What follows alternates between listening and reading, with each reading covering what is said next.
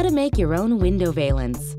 A well-dressed window can pull together the look of any room. Dress up your windows with an easy-to-make valance. You will need a tape measure, fabric, scissors, straight pins, and thread. Optional: chalk. Step 1. Measure the width of the window using a tape measure. Step 2. Lay the fabric face down. Measure a section that is 2.5 times the width of the window, plus 2 inches for seam allowance.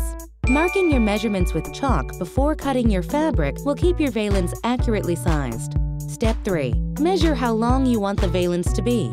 Double that measurement, add 3 inches for seam allowance, and cut the fabric. Step 4. Measure a 1-inch hem on both sides of the valance, pin the fabric, and then sew it in place, removing the pins as you sew.